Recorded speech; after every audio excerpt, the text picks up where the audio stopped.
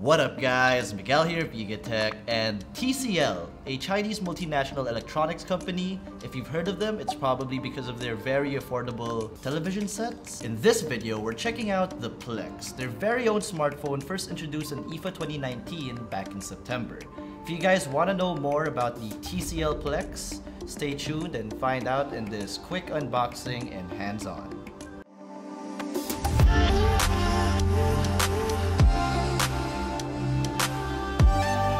Alright, so after opening the box, we are greeted with a quick little message here from TCL. It states that they can't wait to see what we do with their phone. I can think of a few things. Right after you finish reading the greeting card, we get the phone itself, setting that aside for now. Below it, we get the secondary box where one can find the included SIM ejector tool, and in this box, we get some paperwork and a case. Lastly, at the very bottom, we get a USB Type-C to A cable as well as this 18-watt charging adapter because yes, the TCL Plex supports Quick Charge 3. So for the phone itself, first impressions, this is a really nice IPS LCD display. Colors look vibrant for what it is, though those bezels aren't the thinnest, but they aren't the thickest either.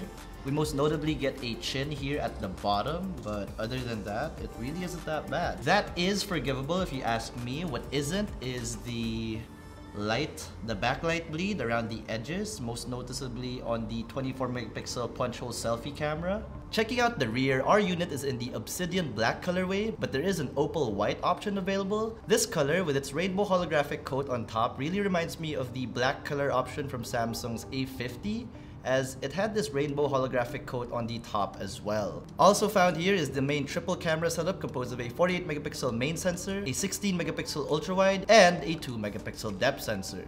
The main camera module is arranged horizontally, which I am a fan of. Also found here is a pair of LED flashes. What's interesting about the implementation is you get the 3 sensors in between them, so now they have this separated thing, and symmetry is taking control of the design.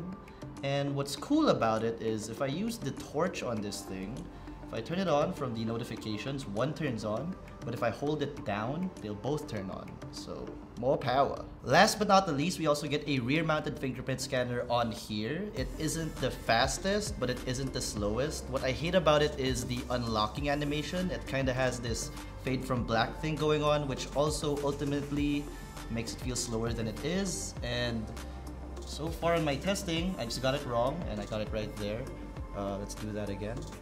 On the left side, we can find the hybrid dual SIM card tray and dedicated Google Assistant button. On the right resides the volume rocker, followed by the power button. Tactility isn't the best, as we have experienced a bunch of phones with more clickiness with the buttons, but ergonomics is great on this device, so I do like the button placement and overall grip a lot. Situated at the top of the Plex is the noise-canceling mic for speakerphone as well as the 3.5mm audio jack.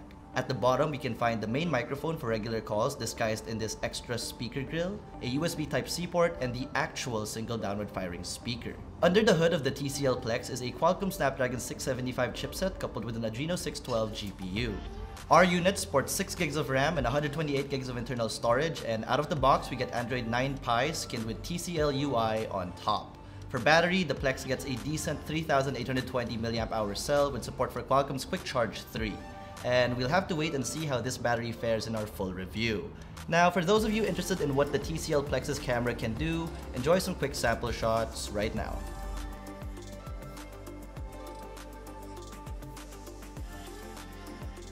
So that's pretty much it for the unboxing and hands-on of this TCL Plex. Let us know what you guys think about this guy in the comment section below, and if you enjoyed this video, be sure to smack that like button, subscribe to our YouTube channel, hit that bell icon so you get notified of future uploads. Be sure to visit yukitech.com for the latest tech news and reviews. Again, this has been Miguel, and I'll see you in the next one.